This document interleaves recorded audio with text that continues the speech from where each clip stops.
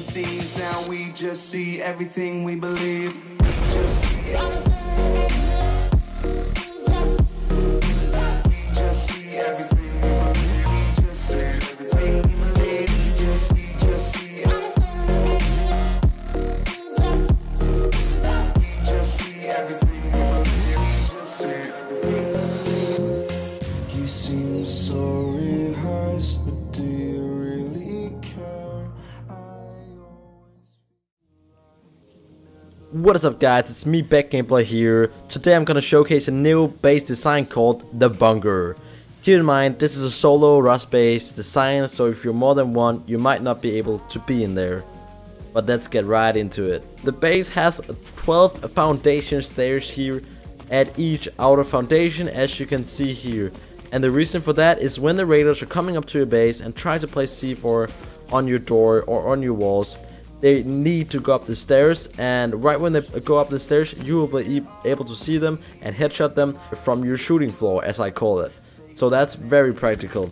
But as you can see, we have a double door as our main entrance, and the reason for that is they look cool, and you can fit a sleeping bag in here. Then you have another door for more security, and then we're basically in the loot room, or in the chest room, or in the storage room. And here we have 3 large chests and 1 small wooden box, as you can see. So there's not a lot of storage, but that will be enough for a solo guy. But yeah, so that's pretty good. And then you also have a good old furnace and a campfire down here. It's a pretty small base, and the cupboard is in this little triangle here.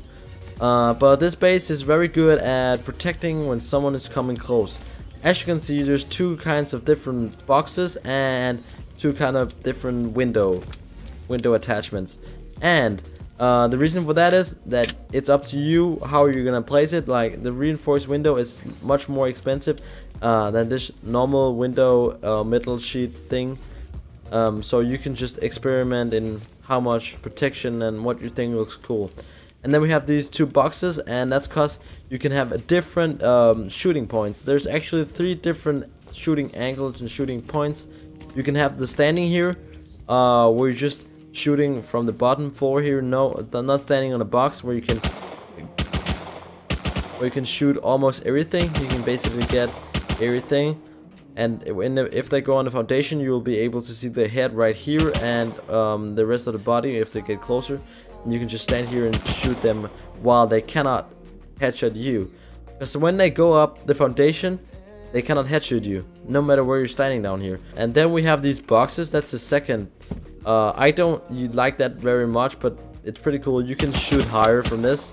I mean, like, you can shoot up a hill or shoot another guy or something like that, and you can not really use it if you're just standing up. So I don't know what you're like or what you're gonna use, but you can experiment as much as you want. You can also place campfires. That gives a little less step up than the wooden boxes.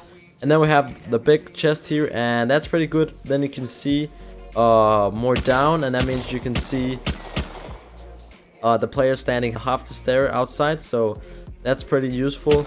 And you can also just see the foundation, and you can loot the people if you're killing them the way up. So that's pretty goddamn good.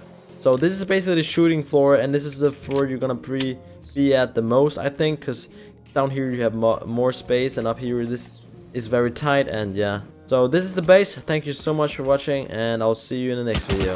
Bye.